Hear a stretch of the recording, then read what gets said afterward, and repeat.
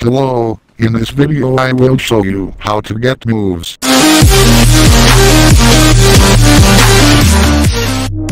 The old method is you just defend against attacks, either by blocking, dodging or using right stick abilities. Right stick abilities allow you to make progress faster. Every time you defend against a move you don't know, a circle will appear. The blue outer layer is the progress you are making on learning the move. Defeating your opponent allows you to keep the progress you've made.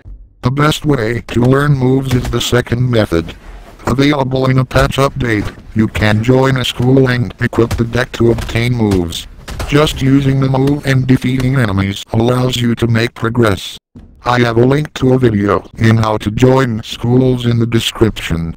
This method is also the only way to learn other styles. When the circles fill out in either method, you can keep and use the move or style at any time.